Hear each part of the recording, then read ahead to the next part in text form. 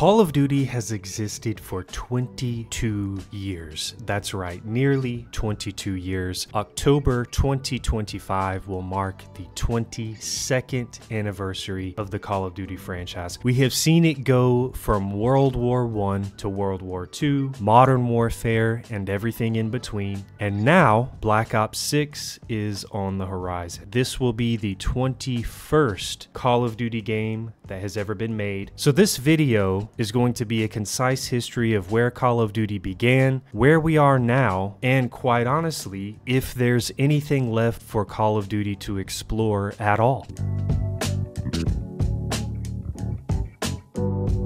So, as the title of the video implies, this is going to be a concise history of Call of Duty. It's important that we look at where Call of Duty came from before we jump straight into where it's going and what it has left to offer. However, there are a ton of Call of Duty games, so I'm not going to go through every single one in this video. I am not keen on spending the next 2 hours doing so. The first Call of Duty title, aptly named Call of Duty, released in the year 2003. Its setting was World War II, and it released for the Microsoft Windows platform as well as Mac OS X. The developer at the time was Infinity Ward and Activision. Funnily enough, the original Call of Duty, despite being 21 years old, still sells for a whopping $20 on Steam. This marked the emergence of Call of Duty into the first-person shooter world. The game also featured 3 campaign storylines, one of which where you play an American by the name of Private Martin, as well as a British campaign via Sergeant Jack Evans, and a Soviet campaign that begins at the Battle of Stalingrad. The game also did really well for its time, receiving several Game of the Year awards as well as other critical acclamations in the industry. It won Computer Game of the Year and Computer First-Person Action Game of the Year as well. IGN ended up giving the game a 9.3 out of 10. And within 3 years' time, by 2006, the game had earned $29.6 million, making it the 13th best-selling computer game since January of the year 2000. Now, analytics about the game aside, I do vaguely remember playing this, and as a gamer, looking back on it now, the simplicity of the game that Call of Duty was, and that every game really was, quite frankly, at that particular time, is really kind of funny to see. Laughable, not in a negative way, but just funny how we've come so far in the industry as far as technology, the advancement of gaming, and that the game was able to do so well for its time. It really was a time when being able to introduce something that pushed narrative and compelling story as well as gameplay, or just something that people hadn't seen a lot of before done in a unique original way, really went much further than it seems to today. Now, jumping ahead just a little bit, I want to touch on what I think the first real, true, big multiplayer shooter, at least in the Call of Duty universe, was, and that is the emergence of Call of Duty Modern Warfare, the original, the OG Modern Warfare.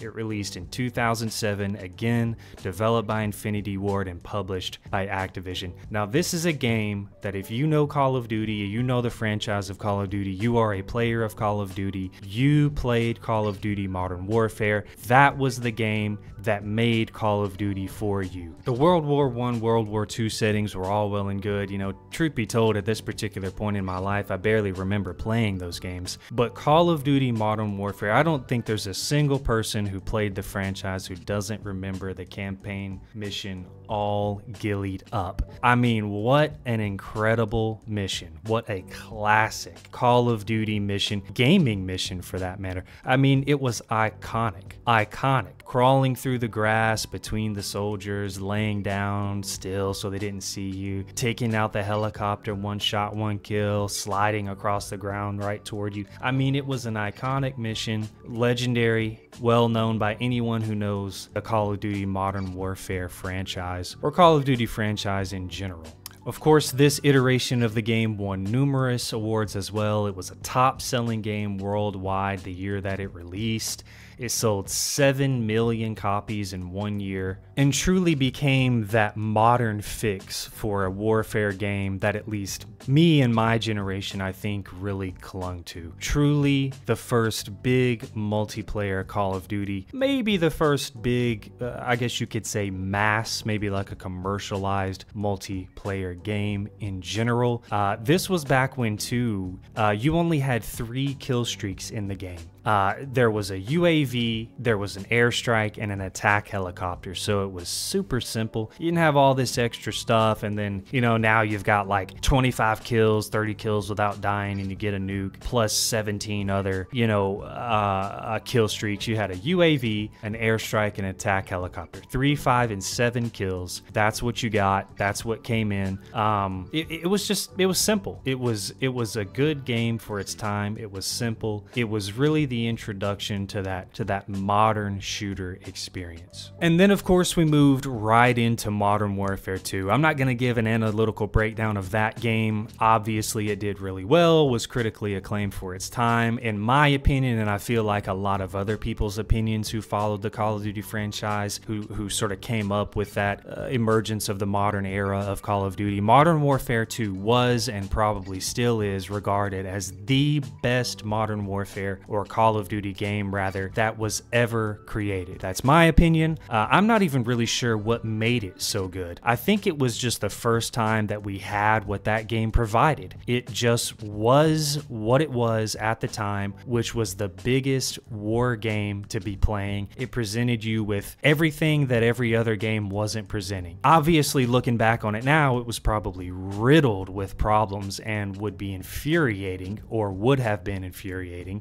much like a lot of the games that we play currently are. But Call of Duty Modern Warfare 2 really changed the game when it came to modern shooters. That was probably right around the time when even myself, you know, game battles was still big. It might have just been emerging around that time, but game battles became so huge when Modern Warfare 2 dropped. Modern Warfare 2 really was a blast. I don't remember it enough to be pissed off about everything that was wrong with it. I know Harriers and Pavlos, as well as chopper gunners, though, were probably the most annoying pain in the ass thing about the game. Call of Duty Modern Warfare 2 is what got me into a damn midnight release at GameStop, competing in a local and regional tournament for the game. The only game competition I've ever competed in publicly was because of this game. Again, my opinion, I think a lot of other people's opinion as well. Modern Warfare 2 really was the pinnacle of the Call of Duty experience. Now we fast forward to where things start to take just a little bit different approaches. So now again, we're going to be talking a little bit about what kind of transitioned, where things sort of, you know, fell off or took a turn that people didn't really respond to. Now, Modern Warfare 2 we just spoke about, that was probably one of the most highly regarded games in the Call of Duty franchise. But what were some of the worst received Call of Duty games and why? Well, to just go ahead and start right where we are, Modern Warfare 3. I mean, it was basically Modern Warfare 2,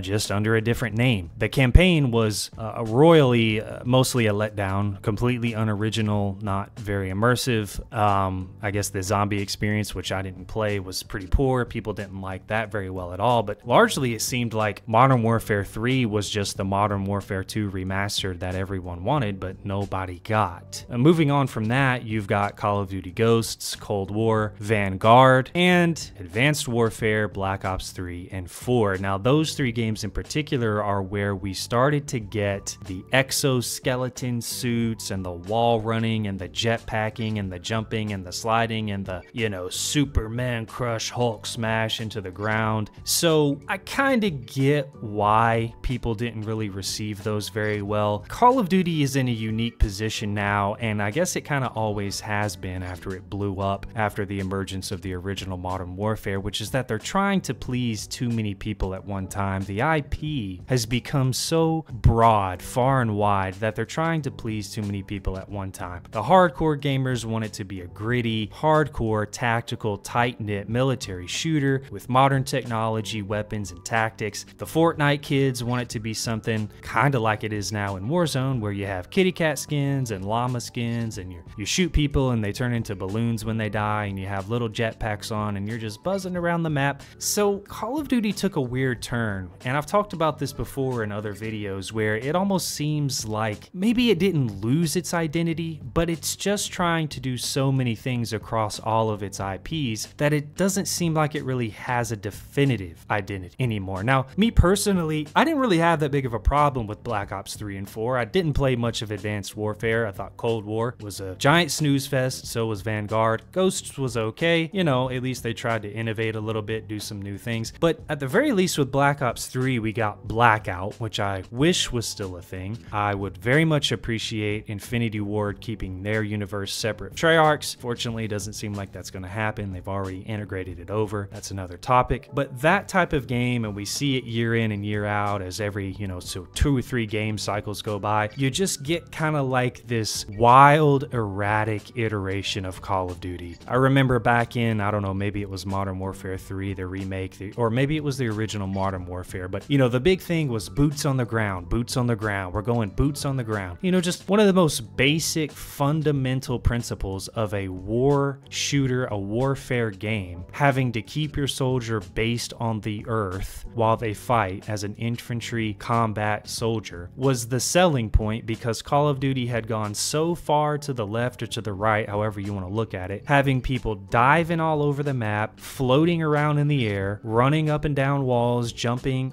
just all kinds of madness. So again, not a comprehensive list. It's some of my opinion. It's some of what's been reviewed and has been sort of widely agreed upon in the industry. Ghosts, Cold War, Vanguard, Advanced Warfare, Black Ops 3 and 4 were some of the most sort of shaky iterations of the series. Moving on to my next point, I wanted to touch on something briefly about what games provided sort of any real competition for Call of Duty, or what game even now, you know, stands to be Call of Duty's kind of biggest competitor.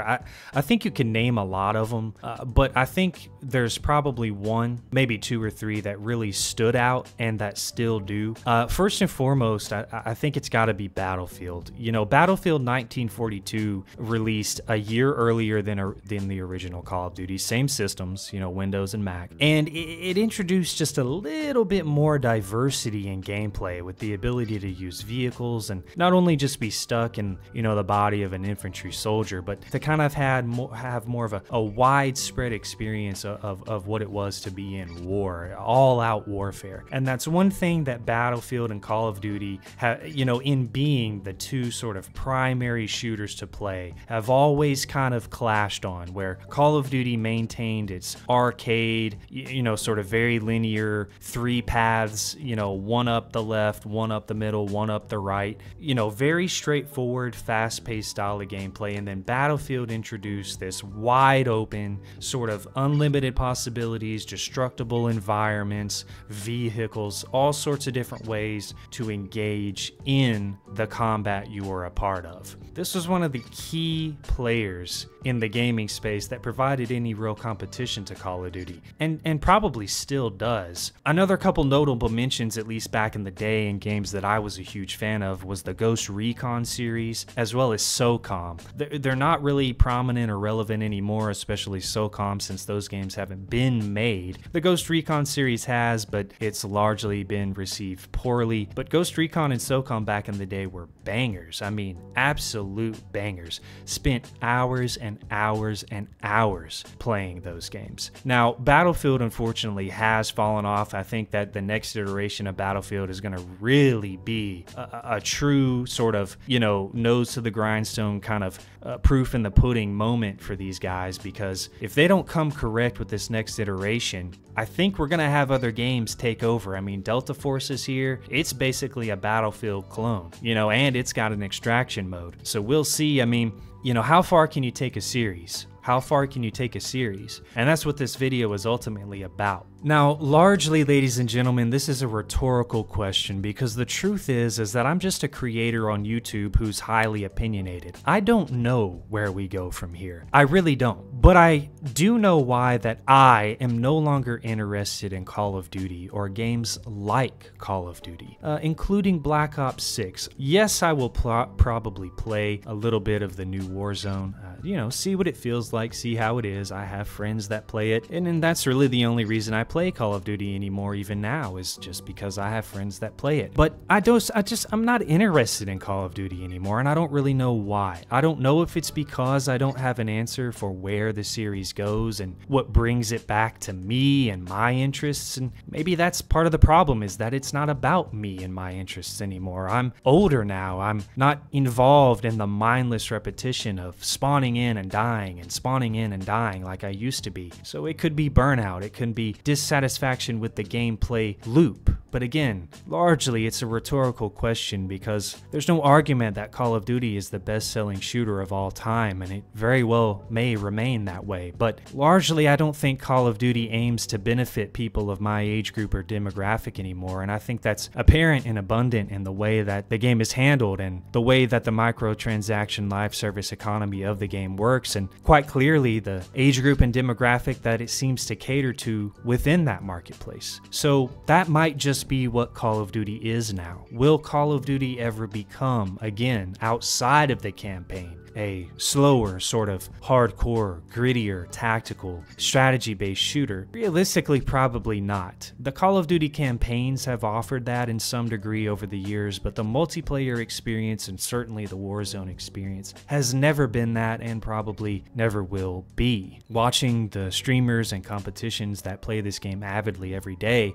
I mean, one of the biggest appeals of this is that it's such a fast-paced game where everything happens in an instant and you don't really have time to blink. So I just don't see it happening for this genre. And that is one of many contributing factors for me as far as why I just don't enjoy it anymore. Skill issues, sure. Maybe the hand-eye coordination just isn't quick enough to keep up with it anymore. A myriad of things, undoubtedly. But I want to know your opinion on the series. You know, where you came into this series at, if you grew up with this series, what you think the series needs to bring it back to earth, or if you don't think anything is wrong with the series at all, what is your opinion of it? Do you think that Battlefield can remain a competitor? Can they bring something back to the table that stands the test of time? Can they evolve? I think that's really what it comes down to, is evolution. Even though we may not know exactly what that evolution is or looks like, but we do have new games that are coming, so something has to happen, right? We have Arena Breakout, we have Delta Force, we have Escape from Tarkov still running strong, we have Fragpunk coming, we have Spectre Divide, we have Valorant, Counter-Strike. There are a lot of things, and Counter-Strike could be a testament about how little a game has to evolve to still be successful. But Counter-Strike, I would say, has always stayed true to one secular identity and one secular mode of gaming. That's why I think it's been as successful as it has been for as long as it has been, whereas Call of Duty doesn't seem to be able to really do that at all. I could go on and on about this topic for hours and hours and hours. I thank you guys very much for sticking to the end if you did. These are just my thoughts, my opinions, something I felt like I wanted to do with the release of Black Ops 6, and just thinking about games in general, being a first-person streamer by heart, but who's been looking for something a little bit differently recently. You know, I'm happy with a lot of the shooters that are coming out, but I'm starting to want to play different games and, you know, have deeper experiences. And some of these shooters, you know, they just don't provide enough depth for me anymore. They don't provide enough depth. I like them. I like playing them. I just don't think I have the longevity to play them quite as much as I used to, especially games like Call of Duty. It's just not for me. So again, please let me know what you think. Let me know how you feel about it. Let me know what you're playing. If you left COD, if you're still a die-hard fan of COD, if you made it to the end and you enjoyed the content, throw a like like on it. It's totally free and it helps a ton if you would like to engage more in the community we're trying to build here, whether that be through the live streams or through the videos we post. Go ahead and subscribe to the channel. Follow me on Twitch. There are links in the description of the video as well as on the about section of the page itself. We stream 3 days a week. We're growing here. We're growing on Twitch. We're looking for people to, have a good time with, to talk about these kind of things, as well as anything else that may be going on in your world and in your life. So again, thank you guys very much for listening to my ramble, for listening to my rant and to my rave. I'll see you guys online.